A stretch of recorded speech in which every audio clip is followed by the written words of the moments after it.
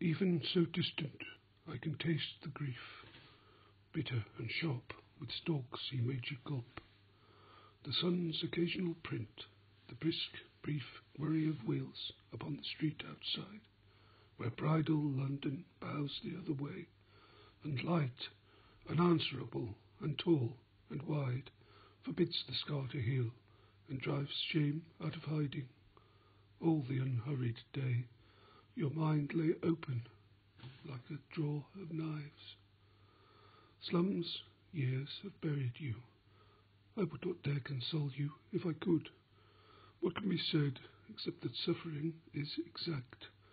But where desire takes charge, readings will grow erratic, for you would hardly care that you were less deceived out on that bed than he was, stumbling up the breathless stair to burst into fulfillment's desolate attic.